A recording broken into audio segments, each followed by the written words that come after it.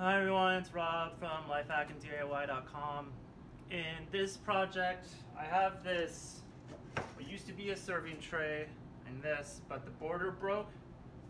So I'm making a new one out of wood. So it's pretty much almost done. So it'll look like this, and then I'll put a top on. I think it'll look pretty good. So this is just some wood, and then I measured it wrong, so I added these little pieces on the end, but the little pieces on the end also help connect things, and they're a tougher wood. This is a really soft wood I got. I think it was called whiteboard, something like that.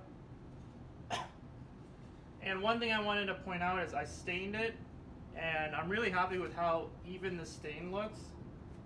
So this is the first time I've ever used this. It's called pre-stain. It's supposed to help the wood absorb the stain more evenly. So anyway, this is my first time using this pre-stain, but I'm gonna use it from now on because it seems to have helped a lot. So this is the frame. Still not sure if I'm gonna have it just surface tension, hold it in place, or add some screws to hold it in place. But anyway, this is pretty easy to make, and I think it'll be pretty useful, and I think it'll look good when I'm all done.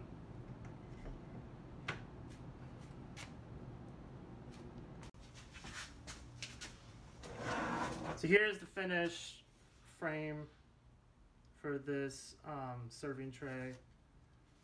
So what I ended up doing to keep it in place, I thought I could cut a groove. You might see the part of a groove here to put it in there.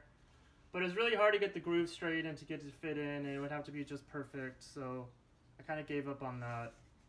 And what I did is to hold it in place is there's these second board, there's a board here, a board here, a board here, and a board here. So on each side there's two boards holding it in place here and here. And that keeps it in place. Feels really sturdy.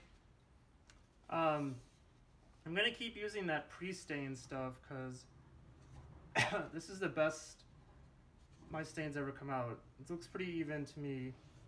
A lot of times when I do it, it comes all blotchy and doesn't look good. Anyway, it's really sturdy. I think it looks pretty good and should be really functional. My wife had this, I don't know, sentimental attachment to this tray. So another thing that made it a little tricky is you want to be able to flip it, so I have to put the tray in the middle and make sure that these are keeping it in the middle. But that's it. If you have any questions, let me know, and thanks for watching.